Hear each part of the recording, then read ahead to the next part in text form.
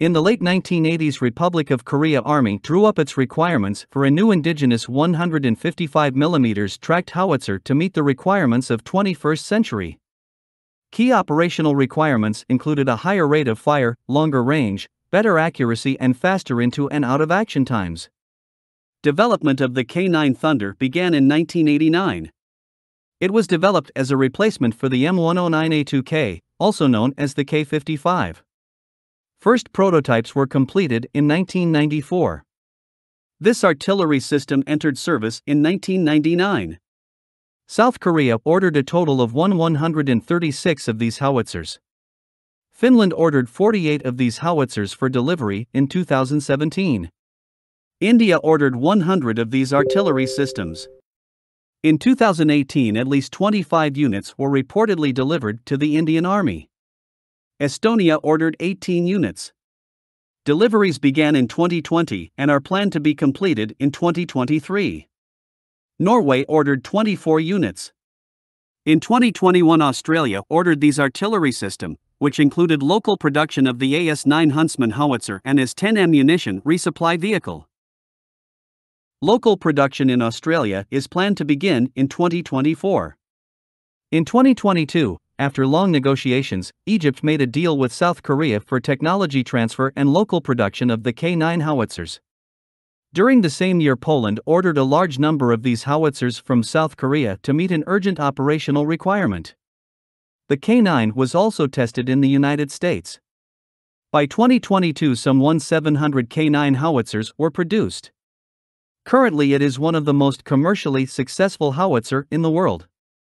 The main armament of the K9 Thunder consists of 155mm/L52 howitzer, fitted with automatic shell handling and ramming system.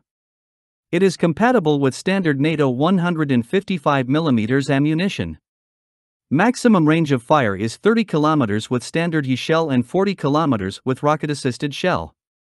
The K9 Thunder has a maximum rate of fire of 6 rounds per minute and is capable of multiple round simultaneous impact firing. It can launch 3 shells in 15 seconds, each in different trajectories, so that all of the shells arrive on target at the same time.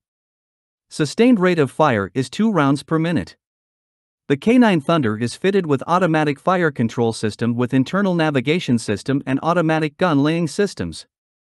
It takes 30 seconds to prepare to fire at emplacement and 60 seconds from movement. The howitzer can quickly leave its position in order to avoid counter-battery fire.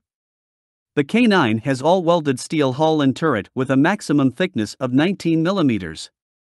It provides protection from small arms and artillery shell fragments. Vehicle is also fitted with NBC protection system. This self-propelled howitzer has a crew of 5, consisting of commander, gunner, assistant gunner, loader and driver. Vehicle is powered by German MTU MT881 K500 diesel engine, developing 1000 horsepower. Interestingly, the same engine is used on the German PZH 2000 howitzer. Transmission of the K9 Thunder is a further development of that installed on the M1 Abrams main battle tank. The K9 is fitted with a hydropneumatic suspension. The K9 Thunder is resupplied from the K10 ammunition resupply vehicle. It is based on the K9 chassis. The reloading process is fully automated and can be performed without exposing the crew under enemy fire or in the contaminated areas. K9A1 is an improved version. It has an improved automatic fire control system and night vision systems. Auxiliary power unit has been improved. In 2022, Poland ordered 212 of these howitzers from South Korea to meet an urgent operational requirement. First batch of 24 howitzers was delivered to Poland during the same year. K10 ammunition resupply vehicle, based on the K9 chassis. It has the same 1000 horsepower engine. This vehicle is used to support the K9 howitzers. South Korea ordered a total of 179 K10s. This resupply vehicle is also used by other countries that operate the K9 howitzers. K77 Fire Direction Center Vehicle. It is an armored command and control vehicle for units equipped with the K9 howitzers. It has a crew of 6 to 10. Once the target is acquired, it distributes firing commands to the howitzers. T-155 Furtina, Turkish self-propelled howitzer with subsystems of the K9 Thunder.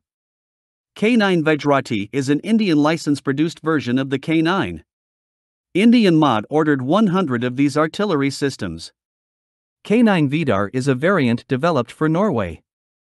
AS9 Huntsman is an Australian version of the K9 with some modifications including increased armor, improved suspension, and an added remotely controlled weapon station. In 2021, Australia signed a contract to obtain these South Korean howitzers. The contract also included acquisition of the AS-10 ammunition resupply vehicle and local production of these systems. Initial order was for 30 howitzers and 15 ammunition resupply vehicles. Local production in Australia is planned to begin in 2024. K9A1 EGY is a variant for Egyptian military. In 2022, after long negotiations, Egypt made a deal with South Korea for technology transfer and local production of the K9 howitzer. The contract for production of hundreds K9 howitzers and associated support vehicles was valued around $1.7 billion. Under the contract, the first batch of howitzers will be delivered to Egypt from South Korea until 2025. The K9A1 EGY howitzers will be locally produced in Egypt. Interestingly, fire control systems will be also produced in Egypt. These howitzers will be used by Egyptian Army as well as coastal defense units. AS-10 ammunition resupply vehicle for the Australian Army. Its official designation is AS-10 Armored Automatic Resupply Vehicle. It is based on the South Korean K-10, but has some modifications. Initial order was for 15 units. AS-10C2 is an armored artillery command post vehicle. It is being proposed by Hanwha Defence for the Australian Army. It is based on the AS-10 ammunition resupply vehicle, but instead has a spacious interior with workstations for 6 to 7 soldiers. This armored vehicle carries various communication equipment. The AS-10C2 can act as a forward command post, ground control station for artillery and UAVs. K-11 Fire Direction Control Vehicle. It is a new vehicle that will be developed specially for Egyptian military. This artillery command post vehicle will use a similar chassis as the K9 howitzer, but will be fitted with various sensors and communication equipment.